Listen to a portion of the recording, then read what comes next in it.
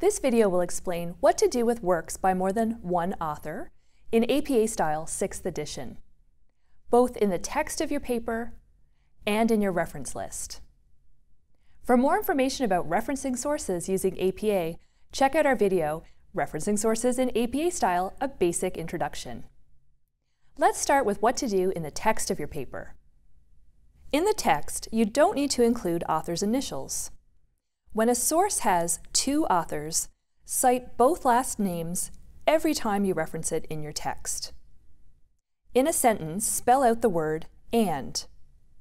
In parentheses, use the symbol for "and." Next, let's look at what to do in the text when you have 3, 4, or 5 authors.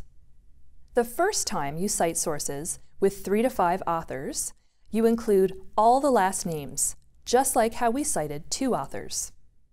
After that, when you cite the same source again, you can use the abbreviation et al., which is Latin for "and others." The big difference is when you have 6 or more authors. When you have 6 or more authors, you can use et al. Every time you cite the source in your text. How do you cite a source with multiple authors in your reference list at the end of your paper? For sources with up to and including 7 authors, always include the last names and initials of all authors in your reference list.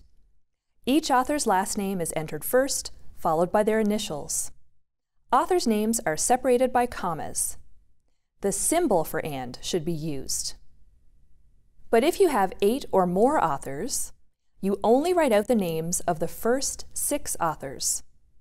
Then insert an ellipses after the name of the 6th author. An ellipses is 3 dots. Then list the last author. Do not use et al. For more information on APA Style, check out some of our other videos, or visit the Munn Library's webpage where you can see our full APA guide and chat live with library staff.